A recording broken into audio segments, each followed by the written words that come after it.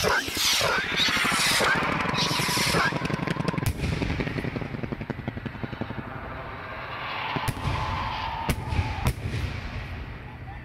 guys, so this video is going to be a little bit different. I thought I'd take some time to address where strobe rockets come from, what they are, how they're made, and if they are safe to even be using in pyrotechnic displays. Let me start off by saying I have never made these rockets before. I do not know a whole lot about them, but I will do my best to at least explain what I know and be helpful to those that are dedicated. When I was first introduced to a strobe rocket, I was up at Boom City for a memorial show. They did a great big fireworks show there, and they lit off 4 strobe rockets at a time at the end of the display. In the video you can probably hear everyone cheering and being really happy about it because the rockets are super cool. They sound like helicopters, make a weird TIE fighter noise from Star Wars when they're up in the air, and they have a great big report at the end of them. So there was only one great big question that came to my mind. Where on earth can I buy these strobe rockets? To put things nicely, strobe and whistle rockets are not sold, at least the great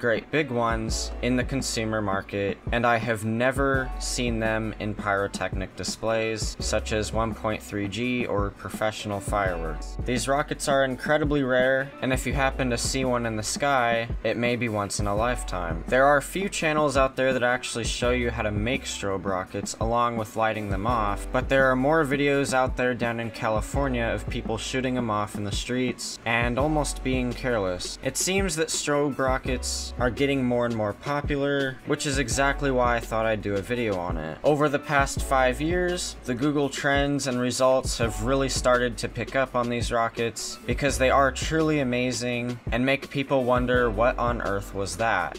So to finally get on with this question of where you can get these rockets or where they come from, well, the answer is it's going to be very difficult. For me personally, I have no connection of these rockets or where I can buy them, and they are only made in pyrotechnic clubs or for the PGI. As I said again, strobe rockets are not sold under any 1.4 consumer class fireworks, and I have never seen them in professional display. I have never seen an importer for them, and they are highly unlikely to be manufactured. The short answer is, if you want these rockets, you're probably going to have to home make them, but as I always mention in my videos, safety is number one, and these rockets are probably the most sketchy to make. And the reason for that is probably due to the whistle fuel, the strobe fuel, and the report at the end. A strobe rocket contains 3 primary things. There is a form of paper tube that's used, they have whistle fuel for the beginning propulsion, where the nozzle is, and then they go to strobe. Most strobe rockets also have a whistle after their strobe before they hit the salute. The part that I didn't mention about what's complicated in these rockets is the fact that you have to use a spindle, a press, tube reinforcements, and plenty of safety precaution. Whistle fuel is highly flammable, highly dangerous, can react to any static friction, and is highly shock sensitive. If this rocket were to ignite in a box, it would simply be a bomb on a stick. Many handlers or dealers suggest to never ship or sell these rockets for this very reason. As for the strobe fuel goes, it is also dangerous and shock sensitive to ramming and could result in an explosion, which would not be good. The only way that these rockets are created is with a press, spindle, paper tube, and reinforcement. This is one of the reasons these rockets are so rare to come by, and also might be why there's only a few people making them at the moment. As I've said before, they are becoming more and more popular, and if you'd like to know more about them, don't be asking me. Simply do the research yourself and find out what it is about these devices. Not every strobe rocket is the same. For instance, when Cody B Pyrotechnics lit off his strobe rockets, they had a really high frequency. They almost sounded like a motorcycle instead of a helicopter, which would have a lower frequency, whereas in the videos that I've captured of them, they have a lower frequency, sound like helicopters, and may have different effects. Some of the different headings on these rockets may include a 3-inch or a 4-inch salute, of course with titanium added to it to give it those nice bright white sparks, or they may have a different heading that has some colorful fireworks stars in it. Like I said, not every strobe rocket is the same, but generally use the initial whistle propulsion at the beginning in order to make them fly. If I hadn't already said this, strobe fuel for rockets does does not have, or at least has very little, propulsive power in these rockets, and they nearly cannot be created without using whistle fuel or some high propulsive fuel of some kind. Whistle fuel is the most popular as it gives them an amazing sound when they are in the sky, and are pretty much some of the best rockets to listen to. As I've said before, there is no other rocket out there that impresses me more than a Strobe rocket. So let's start to wrap things up here. You probably want one of these Strobe rockets, and I wouldn't doubt it on behalf of any reason you clicked on the video. To put it nicely, you will have to make them, join a rocket club, or do a ton of research. They do require some intermediate knowledge, and I have never made them before, but I would love to if I had the supplies and expertise. As I've said again, they are not sold in displays, I have never seen them imported as 1.3G, and they are not manufactured for business. These rockets primarily come out of the art of pyrotechnics and are created by dedicated hobbyists. If you yourself are interested in making these rockets, I highly suggest that you watch Woody's videos. The Powderman channel has been one that I've seen for a while now, and it's pretty interesting because he will show you how to make these rockets on camera, mention pretty much everything you need to know, except that you really should get a license to build them, and that you really shouldn't take a shot at this unless you really know what you're doing and you are passionate for it. Well, that's it for this video. Be sure to check out my trip to Boom City at the Memorial Show where I actually saw these Strobe rockets in person, and I will see you guys next time.